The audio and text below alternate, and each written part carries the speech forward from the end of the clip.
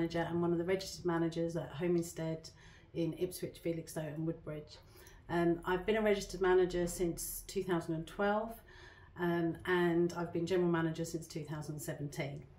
I started in the sector in 2008. Previous to that, I'd been in the banking sector, working with major banks like the Royal Bank of Scotland, but I started my career when I left school with very few GCSEs, or O-levels as they were then, and started life as a secretary.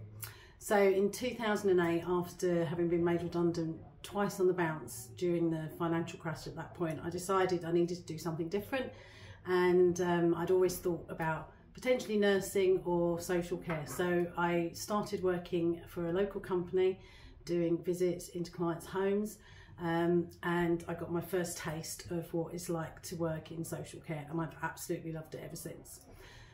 I'd started doing visits into clients' homes, so home care, and I did my MVQ level 2. I then moved to a nursing home for a period of time where I ended up doing my level 3 MVQ in health and social care alongside some open university studying, which I did myself. And then when I came to work for Home Instead, I became registered manager, and I did my level 5 MVQ for the Registered Managers Award. And then a few years later, I decided, I was a bit more glutton for punishment, that I was going to do the Masters, and now I'm responsible for a very large home care provider locally. What's my favourite aspect of working in health and social care? It's got to be the people. I love all the people I meet, whether that's clients, whether that's my care professionals, whether that's the office team. I'm very much a people person, and I enjoy getting to know people. But I also enjoy coaching and developing our team here, and the majority of my office team came through from being a care professional, working with clients in their own homes, through to our office team. So I very much enjoy developing people the way I developed, right from the ground up. I haven't really had a huge number of challenges in my career progression through health and social care. I feel perhaps for me it was very much suited to my personality and to the things I enjoy doing. But obviously within the role of health and social care there are always challenges, and there are days when you go home and you think, wow, that was hard today. But then there's other days you get small wins throughout the day and you think, that's why I'm in this industry and why I'm doing what I'm doing. COVID was particularly challenging, and I think anyone that worked in health and social care during that time knows the impact that had on all of us at that time. But you know what, we did an amazing job. We were all really strong, everyone in the industry, and you know, still going strong today. The one thing that doing this role has enabled me to do is to actually become involved outside of the health and social care as well. And I am currently a director on a multi-academy trust, schools trust, and also a board of directors on a UK charity, which I'm immensely proud of, and I really value being able to give back. Would I recommend health and social care to everyone and anyone? Yes, of course. I absolutely love it. I think it's a great career, and it's a career that you can do like me, leaving school with I think it was 9 CSEs. You can still grow, you can still develop, and you can develop at your rate, not necessarily what those around you want to do. And actually, I feel really privileged that I've been able to grow in this industry. So would I recommend it? Of course I'd recommend it. So, you know, go and find your local care home, go and find your local home care company and find out what we do, because it's a great career. Thank you. Hi, I'm Sam. I work for Akala Healthcare. I am the director and the registered manager. So we started Akala Healthcare 6 years ago, just over 6 years ago. What does it entail? A bit of everything really. So I'm the director and the registered manager. So it's anything from payroll to compliance to recruitment to marketing, lots of different elements of my role. No 2 days are the same, which makes me love the role even more.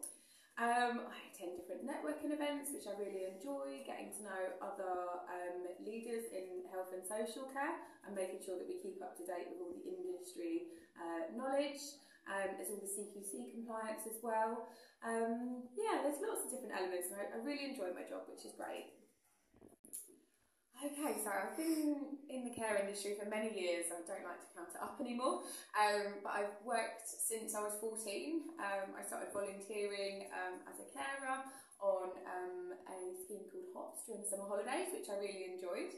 Then when I went to university, I was working as an agency carer, and I absolutely loved that role because I went to so many different settings, working in Ipswich Hospital, through to working with someone with CJD, working with adults with learning disabilities. It gave me a wide range of experience, which was fab. I've got a degree in mental health psychology, although I do quite often joke and say it's not really relevant to the world that I do now. I worked as a registered manager for a domiciliary care company, and then following that role I got into recruitment, where I was working in the care sector. Although I always felt my heart was in care. Some people say, oh, you work in recruitment? I was like, no, I work in care. And then it was just over 6 years ago that we took the leap to start Akala Healthcare because we wanted to make a difference. So for us, for Akala Healthcare, our mission is to help people live a life well lived. And I think for me, when I've had feedback from the people we support on some journeys they've been on, that's what makes it all worthwhile for me. So one of the people we support, she has recently been on a cruise, and I went to go and visit her after she'd been on the cruise, and she said that she feels like she can do anything now, which was just so amazing, and I was so chuffed. And another lady we support has recently been on a ski trip, and I went to go and see her recently, and she was so chuffed with her ski trip, and she was so grateful as well for us at Akala Healthcare and the team that supported her. So for me, I think you've got to enjoy your job, and when we're working alongside the people that we're supporting, there's a great opportunity to enjoy it. We want to try and make people smile, and hopefully if they're having a nice time, we're having a nice time too.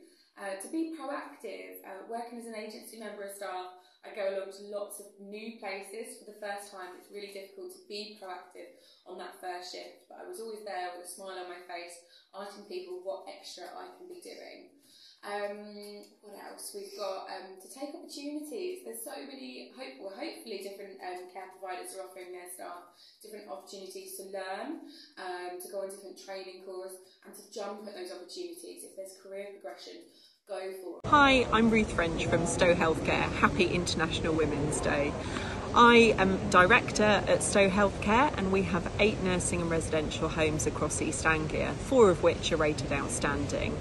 My career in social care has probably been a little bit of an accident, and I entered it having actually worked as a civil servant in Whitehall for around a decade. I think what I enjoy most about my job is being able to make a tangible difference to the lives of my residents. This week I was speaking to one of our residents who's recently entered one of our homes, having had a stay in hospital and coming to us for respite.